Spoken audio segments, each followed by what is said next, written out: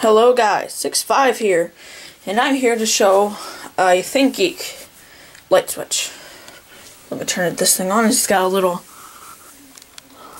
on and off switch right there. Flip that. Now, turn on and off the light.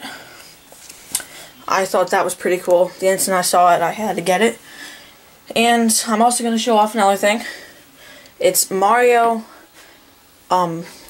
wallpaper, or not wallpaper, they're like stickers you put on your wall.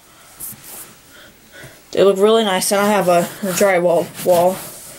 You know, it's all textured, but it works on these.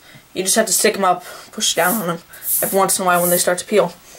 But here we got Mario, and he hit the little box. The mushroom came out. There's Luigi. There's a Goomba in the bush. And the cloud, and a Koopa Trooper, and a coin, and another cloud, and I think this looks awesome on my wall. Let's get back here a little. There we go. Whoop. I think that looks pretty cool.